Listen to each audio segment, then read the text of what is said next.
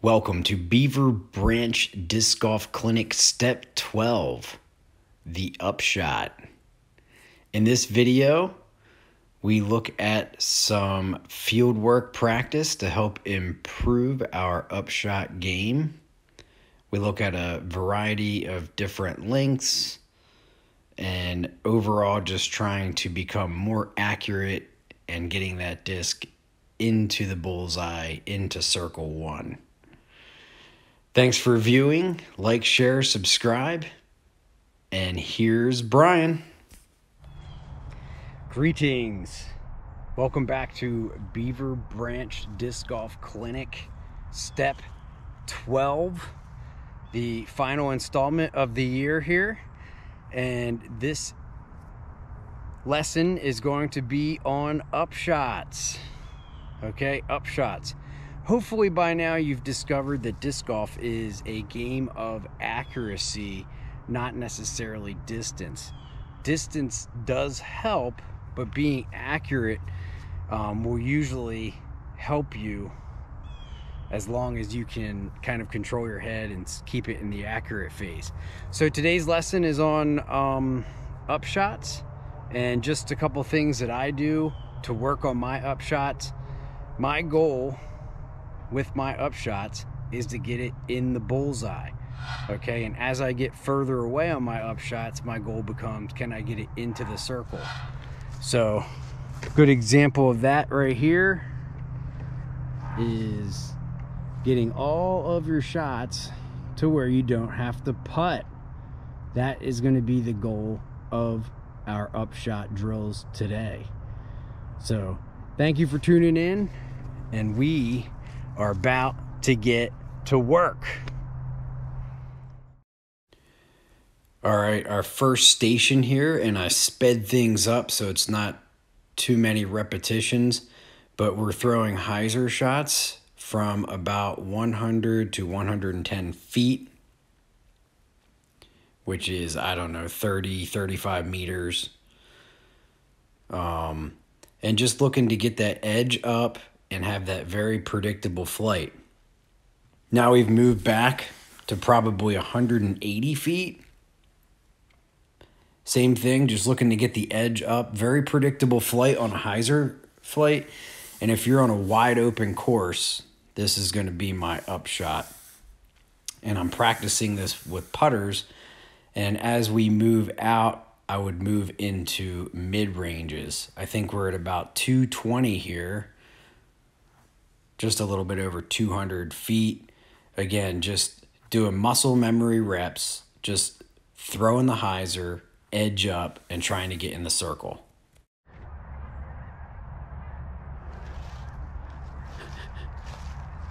All on a line right there. All right.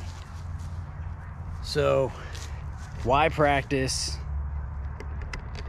that hyzer, spike little hyzer shot for your upshot? Because it's getting down to the ground and it's a very predictable flight. We know that it's going to be getting down. These shots were all a little bit short, but my coaching point here is if we're using anhyzer or if we're snapping it straight, there could be a possibility of the disc continuing its flight past the basket.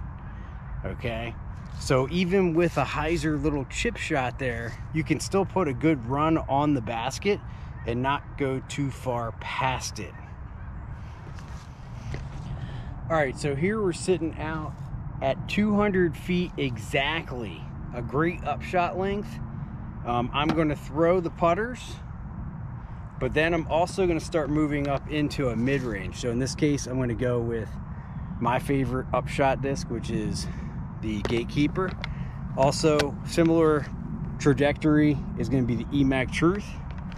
And I'm going to try to get all of these into circle 1.1 or 1.2.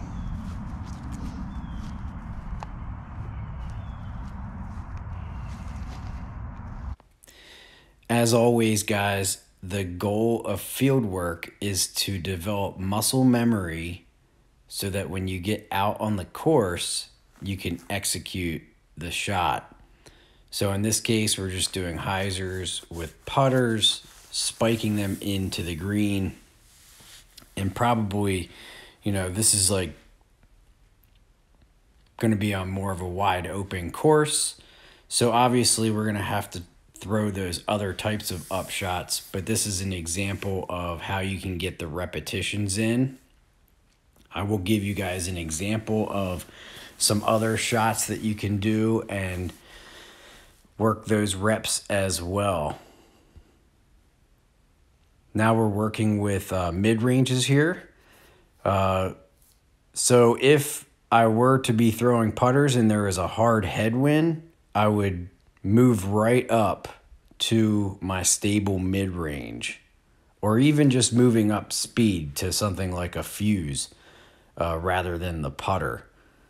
Just trying to fight the wind more. The putter is going to become more unstable with the headwind than the mid-range.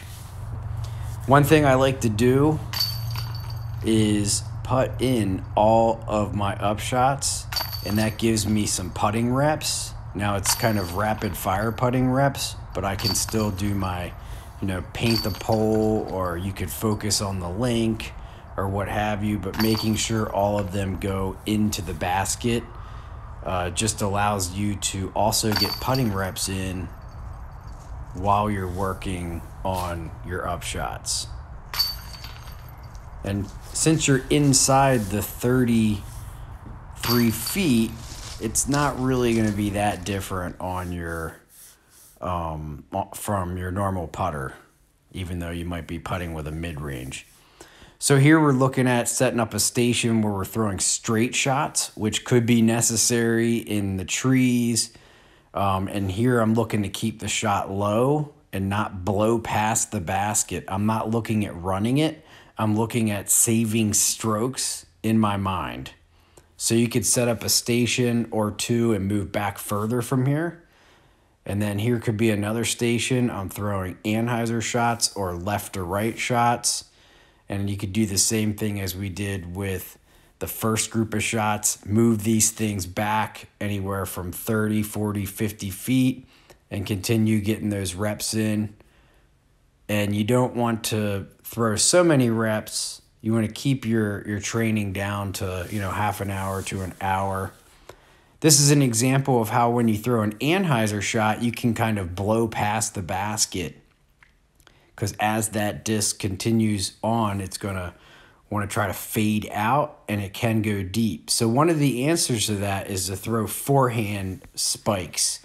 So just like you throw the backhand spike, and this is just very common in disc golf, you can develop a forehand spike into the green, which can also help shape shots in the woods if you needed to shape a left to right shot. It takes a little practice, and you really want to make sure you get the field work in so that you feel confident that you can execute when you get onto the course. And if you take a look at these shots, all of those forehand shots are much closer to this basket. The two shots that are out there are both the putter shots. So just an example of how that can help you save strokes. Other things you can do, situational practice. I like to hide behind my basket here like a tree. And I'm throwing EMAC Truce here with a forehand. And you can see I got that over. I get both of them over. And then I have two harps. And I'm looking to make an adjustment on that as I'm doing my field work. I want to get these shots closer than those other two shots were. Always mentally working on my game and my muscle memory and my release. So that first batch was at like 180 feet. This is about 200 to this basket, maybe just inside that. And just, again, looking to practice that step out from behind a tree and try to work these shots so it's not something I haven't seen before. And that's how you want to feel when you get done your field work, is that you're confident going into a round of golf, that you've practiced the shots that are important for once you get out there. Here's another example. You could set up a station where you do patent pending. Maybe you patent pending out to the left here, or patent pending, making an even trickier shot. Get those reps in. All right, guys, that's going to do it for the upshots and the entire series. It's 2021. The next video will be 2022. We hope you followed along from step 1. Upshots.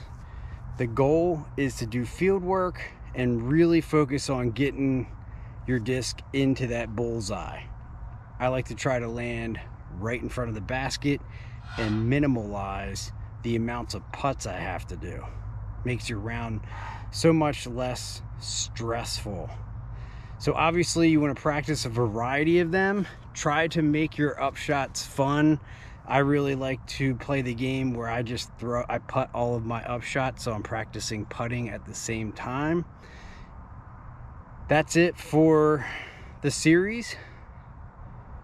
I hope that you guys have enjoyed, learned something, and remember, get out there, get that field work, muscle memory reps, and may the course be with you.